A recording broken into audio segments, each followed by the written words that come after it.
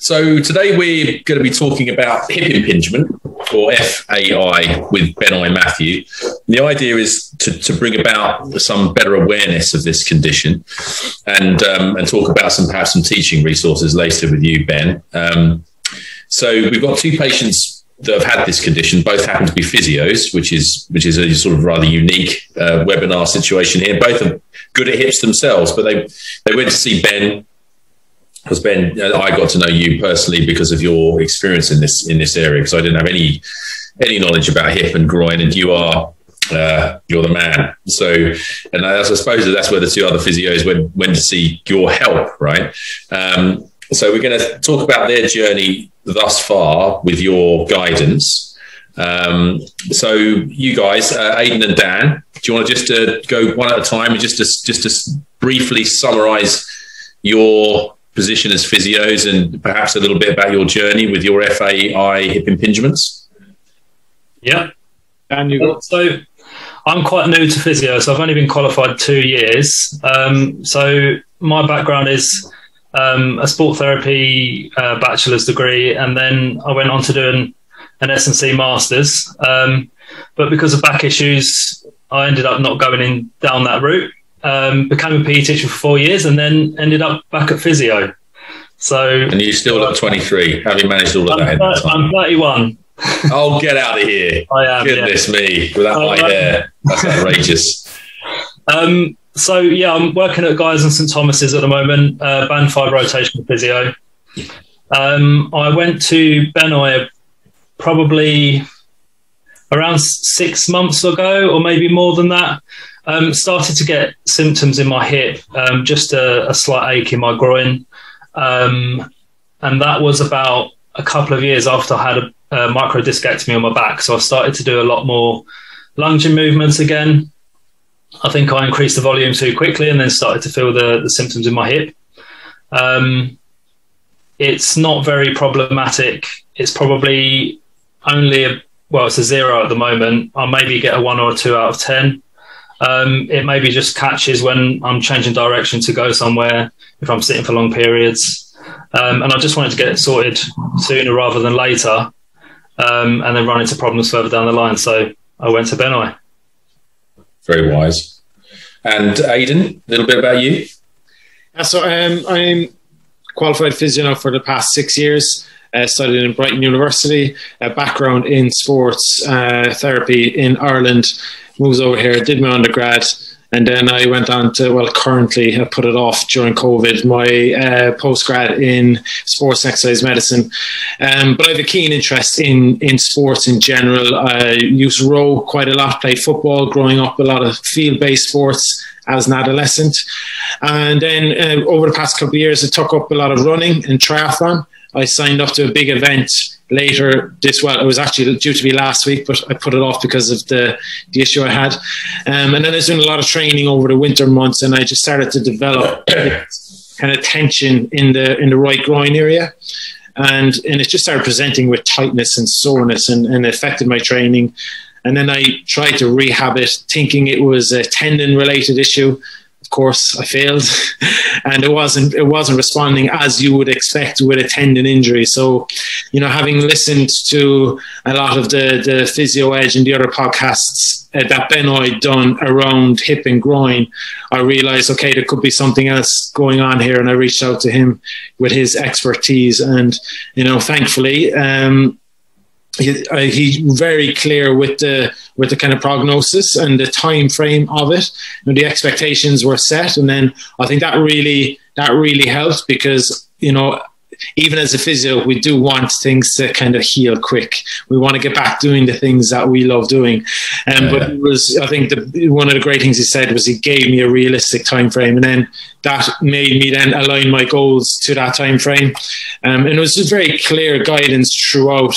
And once I, reached those benchmarkers, I was able to go on to the next phase, and then I progressed through those, really well. And before I had this recent knee issue, I was back to running, 10 kilometers 3 times a week, minimal hip pain and groin pain, and it was just getting better. And to this day, I saw him back in April, and now in July, and I don't get any pain in my hip day to day. I might get as Dan said, Dan. As Dan said, every now and then I might catch when I change positions, etc. But nothing to the point where it was. I was struggling at work. Sure. I was getting pain, day-to-day activities, putting on, socks, etc. So luckily all that has now been resolved. Very good news.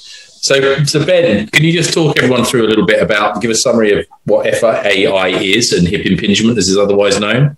Yeah, so it's relatively a new condition. It was first described in 1999. So even after I've graduated, so it just tells our age that, a lot of things you learn at school, a lot of things come later. So it's a fairly recent condition.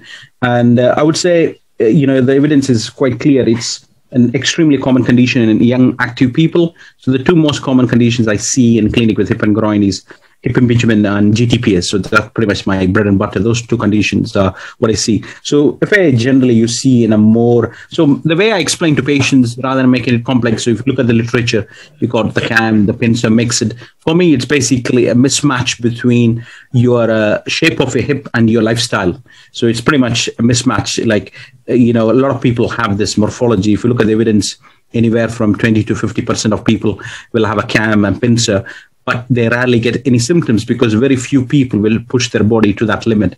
So when there's a spike, just like a tendinopathy, when there's a spike in their training, they've done too much. Like, for example, Aidan's case, there was some subtle changes in his bike. So he had made some changes. He got a more aerodynamically better bike, but that hip was not happy with it. And then there was a spike. And sorry to interrupt, the perfect example was Dan's, wasn't it? Because he was talking about managing his back, we're doing lunging and so forth. Yeah. So he's bringing up his hip into flexion more, then gets the symptoms, but he already probably had an underlying predisposition. Right. So we all have. So that usually the shape of the hip is usually determined by the age of. One of the questions I ask my patients when they come is how active you are from the age of 8 to 18, because that will tell me whether they're more likely to have an impingement morphology. So if you've done a lot of sports like Aidan, he was doing, a lot of stuff, football or, Gaelic stuff and, rotational stuff. And same with Danny, golf and other things. If you do a lot of rotational sports, high impact sports, you would expect that to be that shape.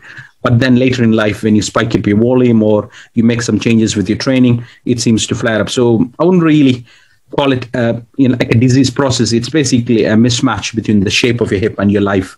So something has to give. Either you change your lifestyle or you chop your shape of hip. So it's always being very realistic of that, because it's not something which happens overnight.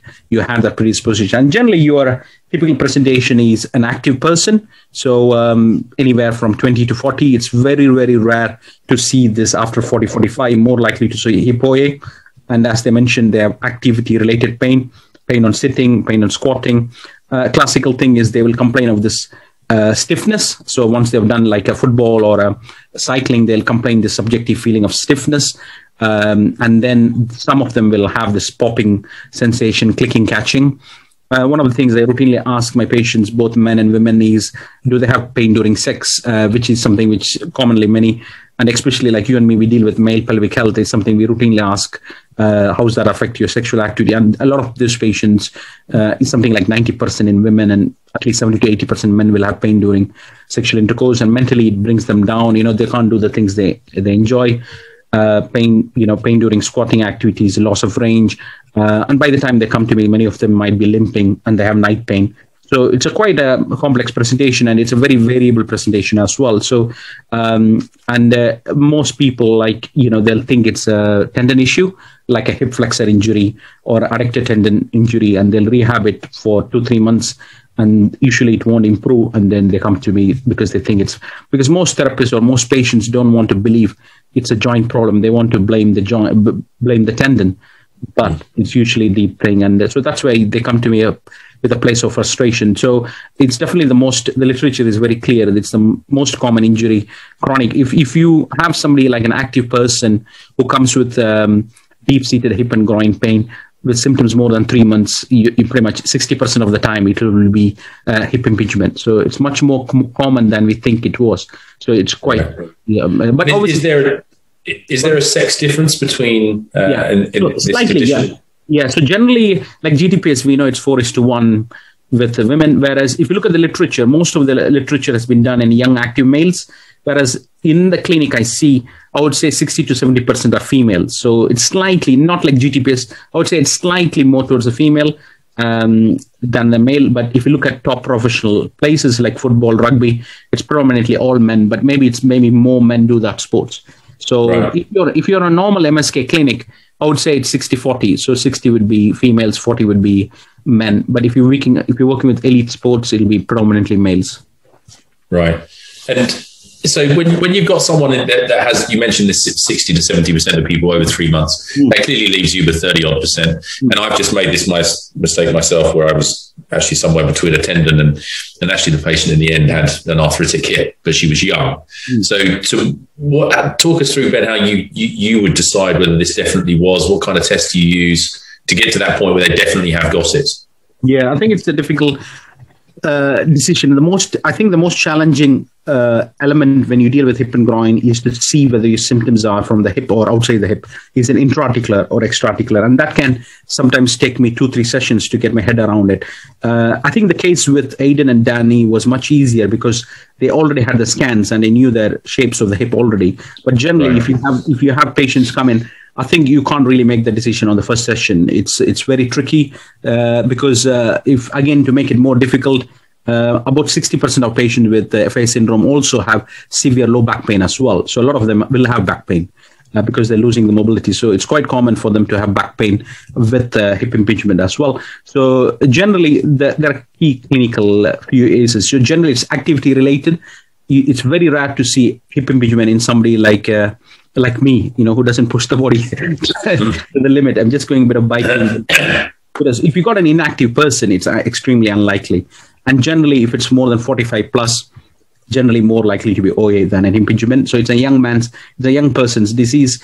And it's another key point is it's not, people want, I'll ask them to use the finger and pinpoint where the pain is, and they won't be able to tell you where the pain is. So they'll come with the C sign, they'll point, they'll just do this sort of sawing action on the groin. They can never, ever pinpoint at an exact point. So it's quite deep, vague, non-specific, things like that. And obviously, that tells you it's more intra-articular. And the problem with the hip test, like the impingement test or the Faber test and things like that, they're pretty much positive for everything. So they're quite sensitive, but not specific. So you can do that pretty for most people, it'll be positive. So it's useful to exclude things, but not to really make the diagnosis. And some studies have shown there's a restriction in flexion and internal rotation. So it's good to compare that, both the sides, check that. And fortunately, we got a consensus from Warwick, which I attended in 2016, which says to make a diagnosis of hip impingement, you need 3 things. You need the symptoms, which is like pain or stiffness or dysfunction. You need the clinical signs, which is positive impingement test or lack of flexion, internal rotation. And third is you can't diagnose hip impingement without an X-ray. So that's where I think it's different from tendinopathy or back pain or knee pain. Without an X-ray, you don't need an MRI like an AP view or a lateral view. You can't really say it's impingement because you have to exclude osteoarthritis. You have to exclude dysplasia. So that's where it becomes problematic for many therapists is, should we X-ray them or should we wait till we scan them? So officially and for all, scientific purposes, hip impingement needs that triad of 3 things: symptoms, signs, and imaging. Sure. So, going back to you, Dan, at the start of your symptoms, it showed you how different your symptom pictures were actually, which is why this is quite difficult to pin down. Can you just, obviously you're a fit guy, you're doing lunges. I'm an osteopath, so my rehab knowledge is pretty poor, although I'm getting there with people like Ben's help. But so you're fit, you're active, no doubt your glutes are firing as they probably should be or whatever else. So can you just summarize the journey you went through? So when you met Ben, you pretty much knew your diagnosis already, I guess. And then how did Ben structure that moving forwards with you at the start? So with phase 1, the main focus was on mobility and also some glute strengthening. So I did that for around 6 to 8 weeks, which was great. It just helped me in the gym, and I was also aware of the positions that I couldn't go into. So deep hip flexion, I avoided. So things like lunging and split squats, I would only go down to around 85 degrees of hip flexion just to avoid that impingement. So do you think you were trying to work through it previously to seeing Ben? You thought maybe it was good to push through some of the pain a little bit? Well, the same with Aidan. I thought it was a groin, like an adductor tendon problem or something like that. That's what it felt like. It felt like a bit of a pull. So I assumed that it was something to do, it was muscular or tendinous. So I was just going into deep hip flexion still, because obviously I wanted to go into full range of movement and get the best activation in my quads as I could. So so I was going into deep hip flexion, and it just started to slowly get worse. And I was assessed by a few other physios, but no one could really reproduce the pain that I was getting. So with like the FAIS test and the FADIR, there was nothing. So I went to Benoy and initially I did go to an osteopath whilst I was in Spain last year. Oh dear. He's a family friend, so he sent me for an X-ray. I got the X-ray the next day. Oh, well done. So we could see what was going on. And then when I got back from holiday, I then went to Benoy and we started the process. Right. So, okay. So stage 1 was mobility and glute strengthening, and the second stage was hip flexor, adductor, and like core strengthening. So we was working on that alongside maintaining the hip mobility and the glute strength that I'd already started. Well, hip mobility within pain-free range as such. Yeah. Because I guess the education bit at that point was like, okay, I can't keep pushing through and having pain because this is just going to keep irritating it. Yeah. So the stuff that we were doing was some hip openers with the gliders. I don't know if you've seen those. Right. No. They slide along the floor basically. So I was doing those. I was also using some CrossFit bands for like band distraction whilst doing stretches. And I was using those to prepare as a warm up really, and also on other days that I wasn't going to the gym. So it kind of worked as a warm up, like preparation for what I was doing. Right. So just maintenance mobility as well. And were you taking analgesia at the same time, NSAIDs or anything like that to calm the pain down? Were you using any other things to help reduce the pain? I don't think I was. It wasn't too bad. It would only really get to a 3 or a 4. Right. But it was at the point where I thought I needed to get it managed quickly, so it doesn't evolve into OA in the future, or any labral problems. Which I think, correct me if I'm wrong, but some of the pain is where the labrum's irritated. Is that right? Yeah. It's totally, it's the inflammation of the capsule and the labrum. And you're totally right. You don't want to push through that and come to a stage where you have extensive cartilage loss, where it becomes much harder. I think one of the things I want to point out right from the beginning is obviously I would say the 2 key reasons, these 2 guys have done really well. I like to thank them for sharing the journeys.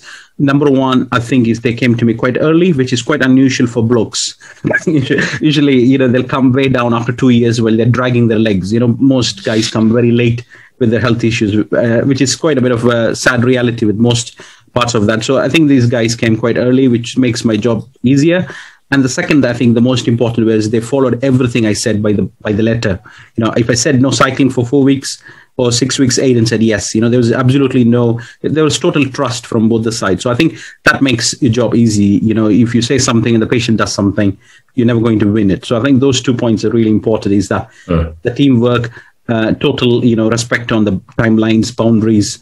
So I never had to argue anything or have that. So I said, you don't do it for 6 weeks or you don't do it for 8 weeks. So they trusted the process. And obviously it's good to discuss that, but you need to trust the process rather than trying to do your own thing and you never get Ben, a part of that is that people can't see on the webinar is that you're 19 stone and 6'7". You're a bit intimidating, You look small on camera, but, we all know in real life you're bringing the weight. You're bringing some oomph to the room, right? Yeah. I guess it's easier when you people assume like a specialist and their complaints better. I found that when they seek a second opinion, third opinion, they reach their wit's end and they sort of think, okay, I'm going to do whatever it takes. Maybe that could be a factor. Yeah. And Aidan, how was your pain at the start of all of this? Did you do anything in terms of taking medications, do anything to help your pain so you could get moving better? Prior to seeing Benoy? Yeah. Well, like Dan said, I tried to treat it as a tendon. So I trained a certain level of pain and listening to that kind of 24-hour response as you would with a tendon. And you know, I got nowhere with it after about 6 to 8 weeks. And then when I saw Benoy, like he said, I went to him in a place of frustration. You know, I was quite irritable.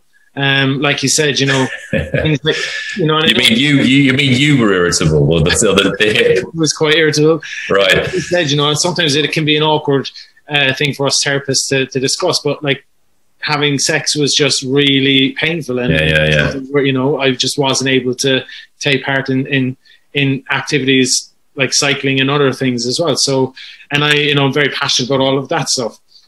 And he made it clear from the outset, look, Aidan, the first point we need to do is we need to calm the area down.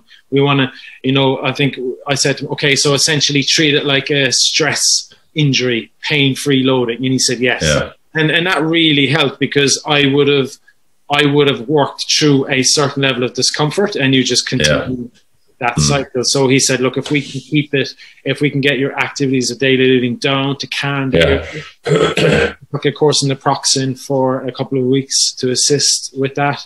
And it was really about, you know, modifying sitting in clinic was very uncomfortable. And I got up every kind of half an hour, set a timer. And that, after a couple of weeks, took my symptoms from, you know, a 7 out of 10 down to about a 3 to a 4, much more manageable. And then using the things like Dan suggested as well, you know, the bands for those kind of hip openers. And, you know, he was very clear when he explained that, look, we're not distracting the hip. We know how strong it is, but it's good for symptom relief. And, you know, I wasn't going putting bands thinking, okay, I'm pulling the hip out. It was purely just to feel better after. And I did, you know, that. I felt a lot better after. And then we just kind of progressed through the phases. Like he said, Aidan, look, no cycling for a number of weeks. I've got a lovely little bike over there in the corner that has been sitting pretty for about 3 months. And, you know, it was the bike, when I changed positions, a lot of that flexion loading really triggered it. And you know, excuse my French, pissed it off, if you like. Yeah, and that was just a subtle change in position of the bike, was it? It wasn't just a new bike. It was, you know, let's say kind of 45-degree angle, and then just kind of leaning over an extra kind of 10-15 degrees. Obviously, that closed down the hip. You know, if you think about going for 4-hour cycles on the weekend, that repetition really triggered it. So it was calming the area down, trying to maintain as much mobility and strength, and then just gradually progressed through those phases into kind of high impact biometric, and then gradually back into running. Nice. So Ben, taking what they just said there, for everyone else who's, you know, sorry, there's a fly in front of me, simpletons like me, can you just summarize what a sort of, you know, if we think about this as a sort of graded loading program in effect for the hip, you know, can you talk us through the sort of basic structure in under 90 seconds? Yeah, so I think it's basically a day's course, but I'll try to. So I think pretty much the core driving principle for hip impingement management is education and exercise based. You know, everything. Obviously, I do use a lot of adjuncts, you know, for the pain relief stuff, like the distraction. Sometimes I use focus shockwave, EMTT, and things like that. But if you ask me the two most important pillars, it's education and exercise on that. So when you talk about education, it's being very clear on your do's and don'ts, making them understand what is pissing off their hips, because most people don't understand the relationship between sitting and other stuff they're doing. So we need to make that clear, but not trying to threaten them and saying sitting is bad for the hip. I tend to say you're sensitized. Sitting will just irritate it and shut down your muscles. So, you know, we don't want to create the fear that sitting is going to damage your hip. So I just say in this phase, you just need to unload that. So that's sort of clear ideas. And the big thing is also give them substitutes, because people like Aidan and Dan, you know, you can't stop them going to the gym. So giving them options like hip thrusters, you know, like a cardio skier, you need to give them options. You can't just say, don't squat. You know, they're not going to follow that, you know, so give them some very hard exercise without irritating the hip. So we need to give them substitutes. So because a lot of this feel good factor in the gym is that endorphins, you know, very important for mental health, you know, so you don't want to stop them from them. So give them substitutes. Tell them do's and don'ts, control the pain. And as Aidan said, I think one of the main thing I've learned in the last 4 or 5 years is aggressively managing the pain. I think sometimes I can see where it goes wrong with some of the therapy approach, especially with hip impingement, is not controlling the pain enough. So I really wanted to ram it down to three and below, because these guys will do the exercise, whatever you tell them. That's not why they're here for me. It's about getting the pain under control to a very low level. And then your job is much easier. So I think that first 6 to 8 weeks to even sometimes can take 2 months, really get down. And then when you come to the exercises, pretty much 3-4 key exercises group. So I usually start with the mobility. Obviously I can't improve the range, but it does feel better for the patient. So I might use some bit of manual therapy on some patients if there is restrictions, range of motion, band exercises, and then obviously a graded strengthening. So I'll use a combination of trunk and core, hip strengthening, rotational strengthening, and then progress them into functional stuff. Yeah, so there's a lot of similarity in like the way you would do with a proximal hamstring tendon rehab. So calm it down really well, and then build it up with a very good, strong education. And I think key point I want to emphasize is actually we got evidence from Joe Kemp's work is it takes 3 months for you to. So a lot of my patients, I say, don't expect improvement week by week. You're going to have bad weeks, good weeks. You're going to see improvement month by month. So that's the key message I say. So, August will be better than July, September will be better than August. You're going to have a few bad days here and there. And the whole thing takes minimum of 3 months. And also, you will not find a major difference till 6 weeks. So don't ask me every week how I never ask them every week how the symptoms are. So I give them about 5-6 weeks. And then I say, the only thing I'll ask them is anything making you worse. So I usually don't ask them, are you getting better? Because I'm not expecting them to get better for the first 6 to 8 weeks. And but generally, you should have some improvement then.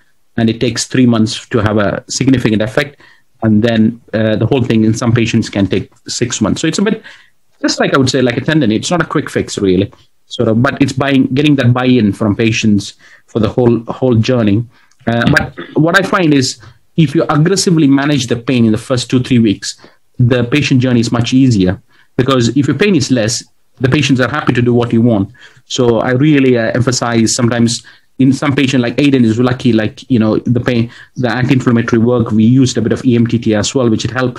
If that didn't respond for him, then I would have sent him to somebody to inject his hip for a steroid injection to calm it down and then get him on the rehab. For me, I need the pain below sort of 3. I keep it very simple. You should not have night pain. He should be able to sit for at least half an hour, and it should not be very severe. If you don't get that, you're not going to go anywhere with your rehab.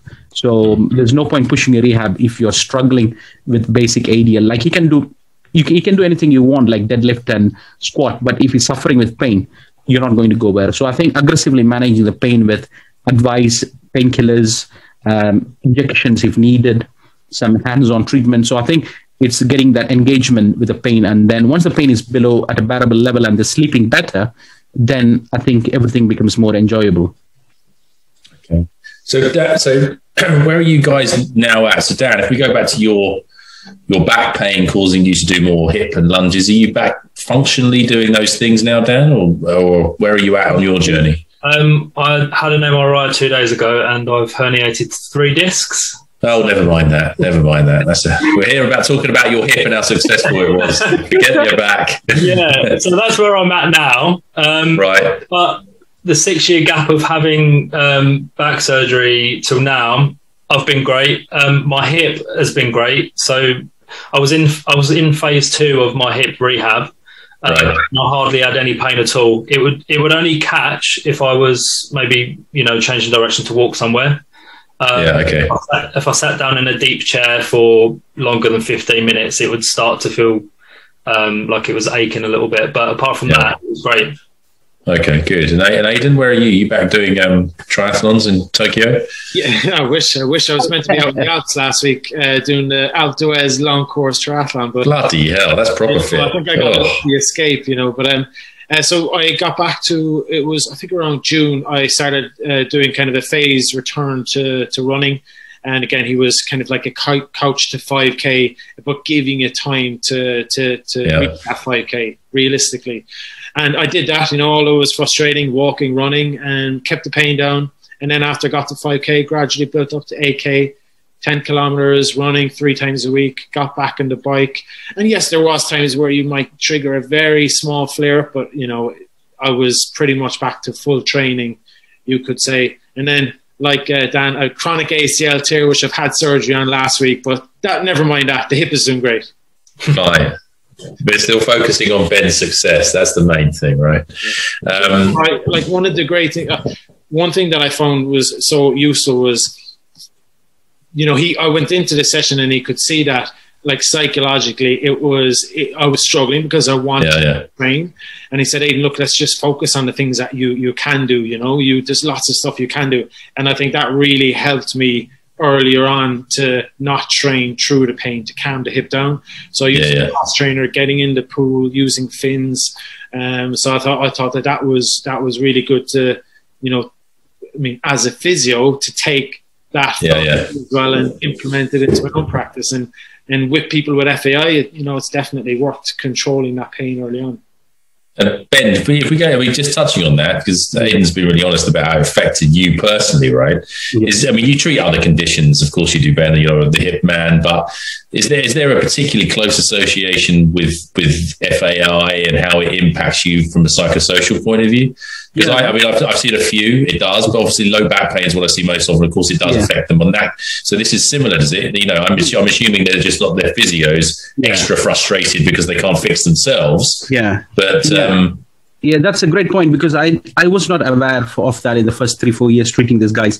I used to think it just like a purely mechanical thing. And there have been studies which have shown the quality of life of somebody with an poorly controlled hip impingement is the same as somebody with end-stage hip OA. So imagine you got somebody in his 20s and 30s, which is supposed to be your peak time of your life, where you're going to enjoy your life, training, family, kids, and all that, and you're suffering with this pain. So the effect psychologically is massive. So that's why I usually send them. I think both of those guys, what I find with blokes is they don't open up straight away in the first session. So what I tend to do with guys is I'll always send them an email. I'll send them an outcome score with all those questions. So I'll screen their psychological profile. So those two guys, I would have sent their paper where I get everything. So I look at their mental health, I look at physical health, and you're really surprised how bad, how pretty low they are. Most of them have mild depression, a lot of anxiety, and no hope, a lack of hopelessness. So I think a top tip here would be is to send them there are a lot of outcome scores like a Hago score, WHO score. So send them something like a PDF before to get them, because once you got their answers, then you can explore that. For example, a lot of them will say, they're having very low mood, they're, struggling with sleep and things like that. So you got that form in you. So I use that standard for the last 2-3 years. So always send them paperwork before, get their detailed history, and sit with them and discuss those options, because pretty much I've never seen a male or a female in the last few years who don't have a severe psychological impact, this anxiety, sleep. And also I think the one key fact, there are two key things which they fear about. One is a lot of them fear they're going to have a hip replacement or they're going to end up having severe OA. So that's a common fear they have. So we need to reassure them a lot, saying a diagnosis of hip impingement doesn't mean that you're going to end up with the total hip replacement in 5-10 years. So a lot of assurance that it's not inevitable. So it's not a natural progression. And another fear they have is labral tear. So I say to them, a bit of labral tear is part of aging, and that's not the main indication of your prognosis. If you keep the cartilage healthy, if you don't irritate it, you descend. So I think a lot of people are highly relieved when they hear that they are not going to get arthritis, because that's a fear I see pretty much in everyone. They're going to get arthritis, and when they're 45, they're going to need a new hip. So I think once you downplay, so a key questions which will help you is, so I'm sure all of us, we ask them these questions, is what concerns you the most? So I always ask that questions, what concerns you the most? And usually the number one answer they tell me is, I'm going to get arthritis. So that is something we want to diffuse them on the first session. Because until we diffuse them and de-stress them, they won't engage, because if you're already worked up with your CNS and limbic system, you're not going to engage, and that could contribute to the pain massively, as we know, isn't it? So the psychosocial impact, I think, so tips for a novice, somebody looking into this field, I would say is definitely use some screening questionnaires and do sit with them and explore those options. What are the biggest fears, and to reassure them that it's not a diagnosis of hip impingement is not like a sentence for hip arthritis. If you look at the statistics, it's less than 10%. So 80 to 90% of them will not develop early OA. So only a small percentage of them will end up, especially the ones who pick up late. So most of them will do well. And the main emphasis is obviously not all of them can be treated conservatively. So some of them will need to go to surgery. one of the most important decisions you would make if you're going for surgery is choose your surgeon very carefully, because it's a very niche area. It needs a high volume. So I only send to about 8 to 9 surgeons in the country whom I work with, because they deal a lot with these conditions. And I know that, they'll do well because with high volume surgeons. So do your research. At what point, sorry to interrupt, Ben, at what point do you make a decision, say one of these two guys was doing their, they got to stage 1, stage 2, stage 3. At what point do you say you're not getting there fast enough? Yeah, we need to send you off. What's your point? Yeah. So the timelines, as per the literature, is 3 months. So I'd give it a good 3 months to sort of. They should have some change in 3 months. So if they're not improving in 3 months, I have another tool in my access is hip joint injection. So I will send that to a couple of guys, sports doctors, and like somebody like Suresh, send for intra-articular hip injection. So that in some people that's enough. So if they fail 3 months. And they had a hip injection. The decision to send is purely based on symptoms. So even after 3 months or even after injection, they can't sit for 15 minutes. They're limping, they're hopping around. I think then we can't just drag this forever, isn't it? I don't want to drag this for 6 months, 9 months. So I think if you're not improving in 3 months, I think we should do something. And I think most patients will get frustrated. I don't think patients will wait nowadays after 3 months, isn't it, if they're not improving. Yeah, sure. Okay. So guys, have you got anything to add? Thanks for your time, by the way, this evening. Have you got anything to add as sort of tips that you've learned from this as physios? I think the positional aspect of it is very important. Being aware of what positions are going to aggravate it, and how far you can go with certain exercises. Mm-hmm. That's really helped me, because before I wasn't aware of it. So now I can avoid aggravating it further.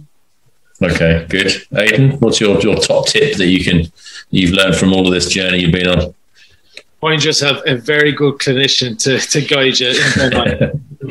But I think, I think the best tip I could give is trusting in that process. that having hip FAI or that diagnosis doesn't mean, like Benoy said, that you're going to have these things. Yes, it might be, it's a slight risk factor, but it's just that, and that you can have a high quality functioning life if you go through the process. But just get that hip calm in the early stages and try not to push through the pain.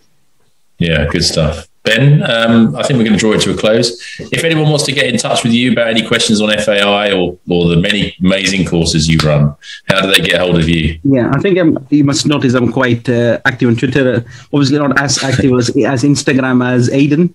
I'm trying to improve my Instagram skills, but so I'm doing quite a few courses in the UK. I'm doing in London, Scotland. So Twitter, if you just Google my courses, you can see it through Vital. I'm doing in Belgium. It depends on whether they let me fly, So generally, I do quite a few courses around. So happy to help. And I guess I go in detail for a day or two. I think the most difficult thing is to really get to the bottom of the source of pain. Once you know what the diagnosis is easier. So I think a lot of therapists struggle in that differential diagnosis. So I think I spent the whole day on the initial first half a day going through the differential diagnosis, because is it back? Is it SIJ? Is it adductor? Is it hip flexor? Is it GTPS? So once you get your idea around that, I think your job makes a bit more, let's not go on the SIJ. I don't touch it. I leave that to that osteopaths. But generally, release the psoas. Release the psoas. It sounds like release the Kraken, doesn't it? What a load of. By the way, just for clarity, guys, I don't believe you can release a psoas. It's a joke. It's a joke. Well, you can if you get yourself a really long knife. We're not going to record this, are we? I'm hoping. Yeah. But as a guys, thank you guys for sharing, and hopefully this for giving up your evenings, and hopefully that. And the other thing is that this is a lifelong. They know exactly what to do. If they spike the training volume or do something crazy with their bike ride, it will come back. So they know exactly they're in control. So it's not a stop date. So they know that the shape of the hip is not going to change, but they can change their lifestyle. And I think most people are happy, because I've not met anyone who wants to have surgery in the first instance. So most people are happy to make those changes. So thank you guys for giving up your evening. Pleasure. Thanks for having us. Very nice to meet you two young chaps. Good luck with everything. Thank you very much. What are we doing?